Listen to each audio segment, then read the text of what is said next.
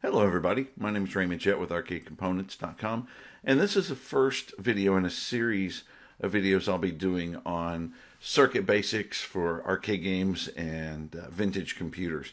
So for those of you that want to learn a bit more about how the various circuits work inside of a computer, stay tuned and keep an eye out on this channel for further videos. But today we're going to start with one of the basic blocks that's required, and that's the reset circuit.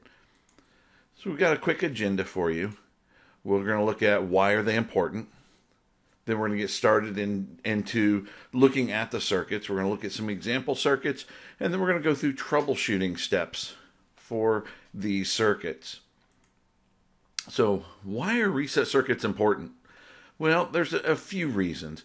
The first and foremost, power supplies are dirty when they start up. They need time to stabilize. They need time, and it's just milliseconds. I mean, it's just really, really fast how quickly they come from 0 up to the 5 volts necessary for your logic to run. But that's a long time in CPU cycles. And the clock signals as the power comes up also need to stabilize. And when you first turn on the CPU, it's going to power up in an unknown state. The registers, instruction pointer, program counters, interrupts, etc. It's all a scrambled, jumbled mess. You know, it's like human sacrifice, dogs and cats living together, mass hysteria. No, order needs to be brought to that chaos. So the reset circuit's going to do that.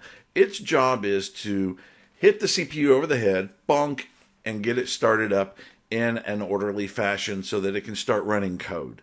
Now, we're just talking in generalities here, because different CPUs have different things that happen on power up. And yeah, there are edge cases where one particular one may start up in a known state, but generally you need the reset circuit. You need a power on reset signal to start them up and get them to do what they need to do. So what does this reset circuit do? Just the absolute basics. It just causes the CPU to initialize itself into a known state. The registers are set to a specific state, interrupts are cleared, and the CPU is going to go grab instructions out of memory, and it's going to start executing them. Now, different CPUs do this in a different way, and without the reset circuit, some CPUs may actually appear to be totally dead with no activity on the data lines and randomness on the address lines, like a Z80, for example. But right now we know that it starts, but where does it start at? So we know it causes the CPU to come up and start in that specific area of memory, but it's going to depend on the CPU. If you have a Z80, it's going to start the execution at the base of memory at address 0. If you have a 6502, it's going to grab a reset vector from memory. That's just an address. It's going to grab bytes at the address at FFFC and FFFD, at the very top of memory. And it's going to put them together and do a jump to that address. Similar for the 6809, just a slightly different address for it to jump to.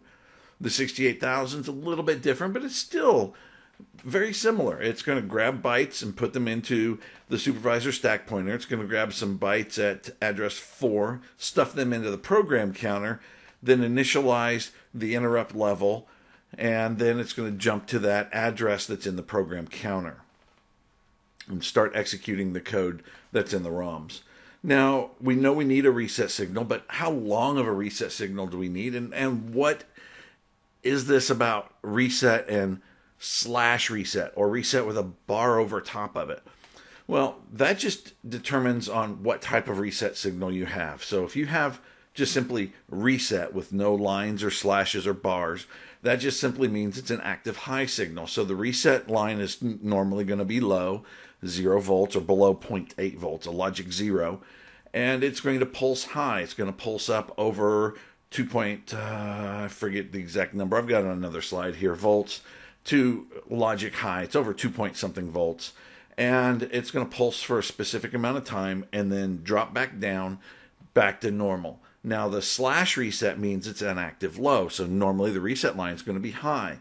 This is what the Z80 is going to use. It's going to be an active high, so normally it's 5 volts. When you first turn it on, your logic probe will show a quick flash of low, then high, and that's the power on reset working to get that CPU into its known state.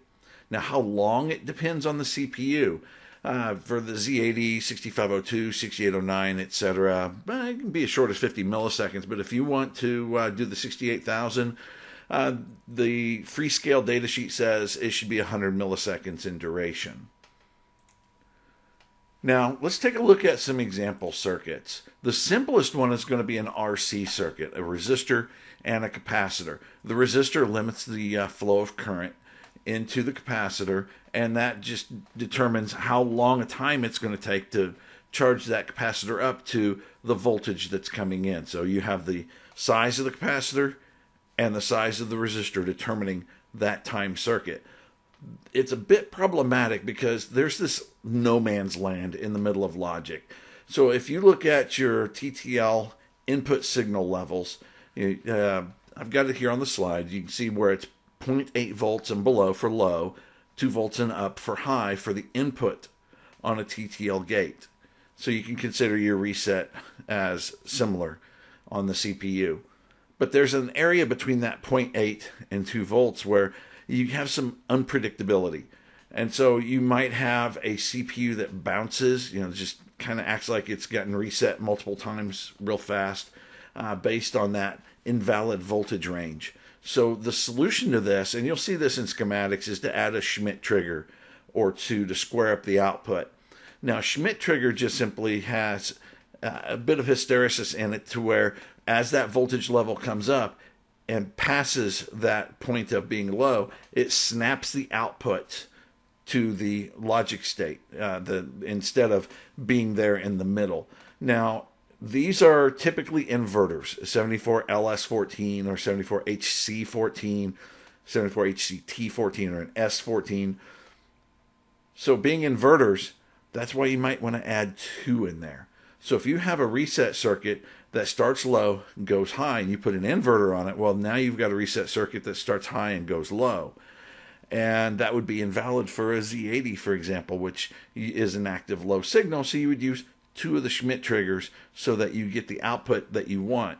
A reset signal that starts low and then snaps to high so that the CPU can start and run.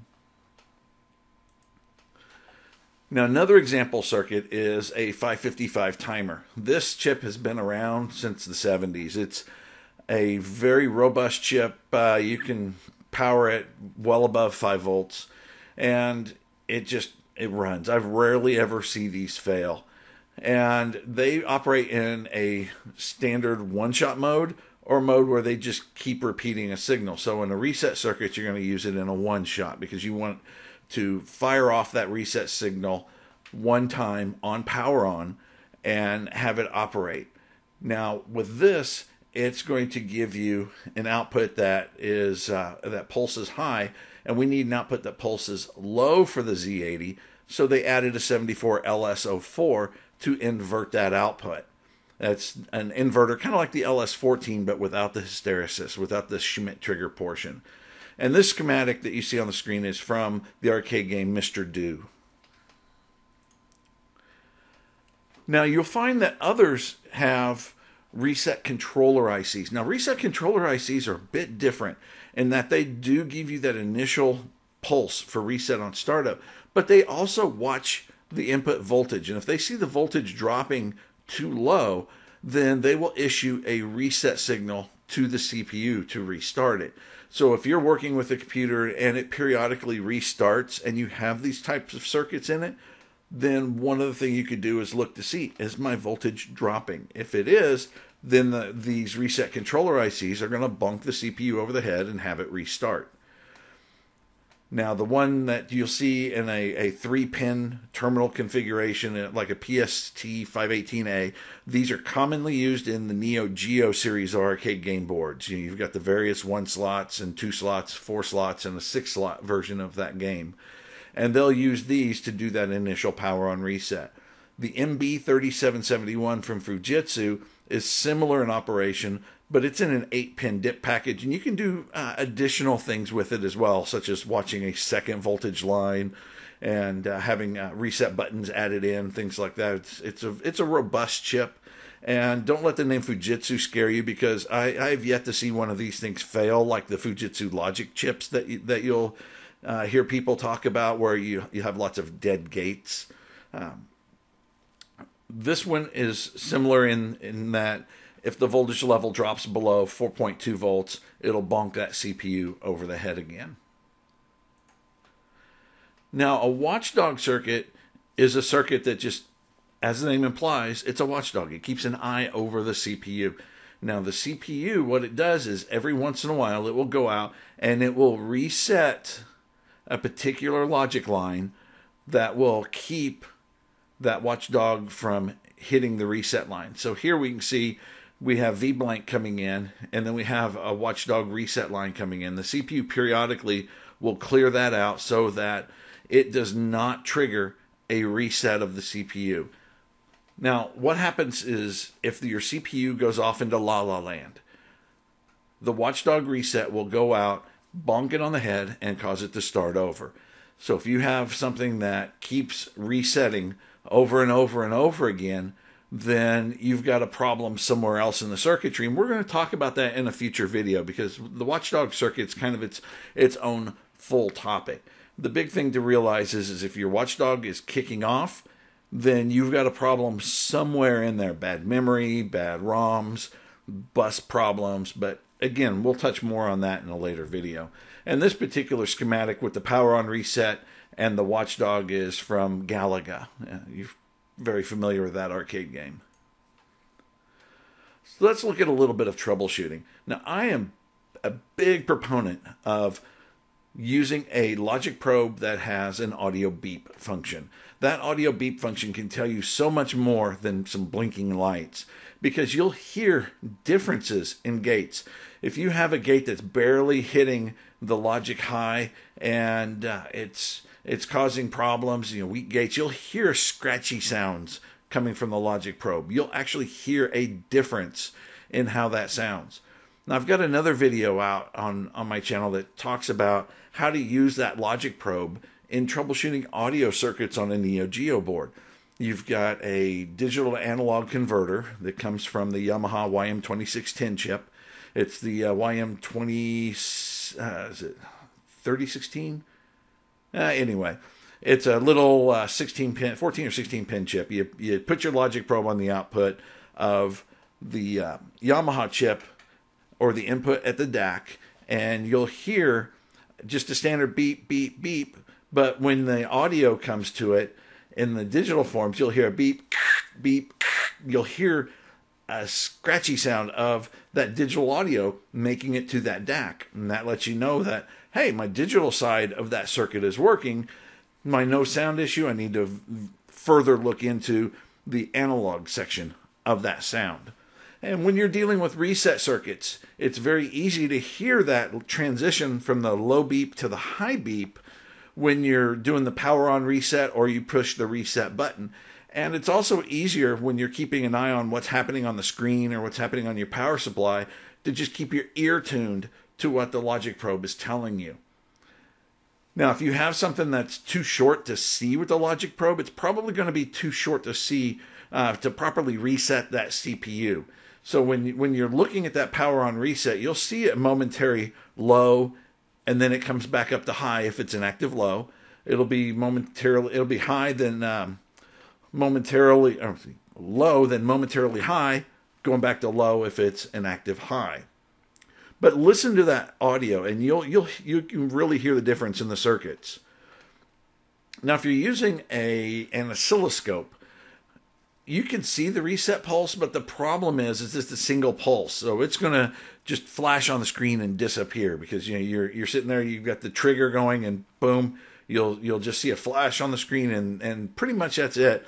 But if you have a scope that can do capturing of waveforms, then you'll want to log or capture that waveform so that you can see it on the screen longer. This is where a logic probe or logic analyzer is actually going to be better for troubleshooting than an oscilloscope when you're dealing with these types of circuits. Now, if your reset circuit isn't working, if it doesn't have a pulse, always start with your senses, your eyes specifically. Look for damage. I can't tell you how many arcade game boards I've repaired over the years where I go in and I look at it, it's not starting up, the reset circuit's stuck, and I look at the capacitor that is next to the reset circuit, and you'll see the capacitor bent over with one leg partially pulled out of it. Because operators just throw boards in boxes and bins, and they just get beat to heck. So you replace the cap, boom, should be back in working order. Also look for broken resistors, look for gouged traces or broken traces, and corrosion as well, because we all know that spilled drinks and rodent damage on game boards is really hard to deal with. Similar with your vintage computers. If you have an Apple II, make sure you don't have a mouse nest inside it. You know, those types of things will cause a lot of problems with traces. The reset circuits, if you have the reset controller, check your 5 volts level. Make sure it's good coming from that power supply. Perhaps you have a faulty IC. It's rare. Most likely you're going to have power level problems or a broken cap or something like that. The reset circuits, you'll still have caps around those as well, so make sure you check those. And like I said, we'll look at watchdog issues in another video, because if you have a reset circuit that just keeps on being hammered and your logic probe is sitting there going beep, beep, beep, beep, beep, or that reset circuit keep getting hit over and over again, that's a watchdog issue, and we'll discuss that later. So things to remember when dealing with reset circuits: your power and your clocks need time to stabilize. And this reset pulse keeps that CPU locked in place for that duration. And then when the reset pulse disappears, the CPU initializes in that orderly fashion so it can start running code and doing what it's supposed to do. That reset circuit will come in many different forms, but they all serve the same purpose of bonking that CPU over the head and getting it to start in an orderly fashion. Now, I recommend the logic probe with audio if you're troubleshooting a reset circuit. They're a lot easier to use than oscilloscopes, and much easier to use when you're wanting to check a single reset pulse. You also have a memory function on most of your logic probes. You can flip that, turn it on, and then your memory light will light up if that pulse is a bit too short for you to see on the LEDs. You can still pretty much hear it with the audio function, even if it's the flashing the lights too fast for you to see. And I use my logic probe most of the time when doing these types of repairs, because it's once you learn what it's telling you, it will become your go-to tool. And with that, I'd like to thank you for your time. Please subscribe, hit the bell. We're going to go with many more videos in this series. I have a link I'll put in the description to the Aussie Arcade forum, where I have a post out there about this series. I'm taking those posts and turning them into these videos. Thank you for your time.